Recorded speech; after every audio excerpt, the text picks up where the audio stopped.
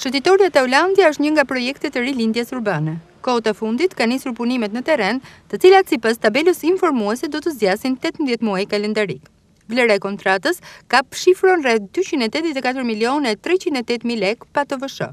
Financuesit janë Qeveria Shqiptare dhe Ministria e Financave, ndërsa përfituese Bashkia Durrës.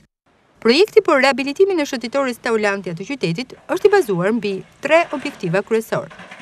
Së pari, ripërcaktimi i raportit të saj me zonat urbane, me qendrën dhe me elementet e rëndësishëm historik. Së dyti, ripërcaktimi i raportit të qytetit me detit, dhe së fundmi, realizimi i një parku për t'i ofruar qytetit më shumë hapësira publike. Këto janë disa nga detajet e projektit. Një javë më parë, kryeministri Edi Rama ka postuar në rrjetet sociale disa foto nga projekti i shëtitores Taulantia, të shoqëruar me fjalët: "Ja dhe kantieri i rilindjes urbane në vijën bregdetare të qytetit të Durrësit, e cila deri sezonin e ardhshëm do të qëndrohet në një hapësirë publike spektakolare me shëtitore oaze për të gjitha moshat."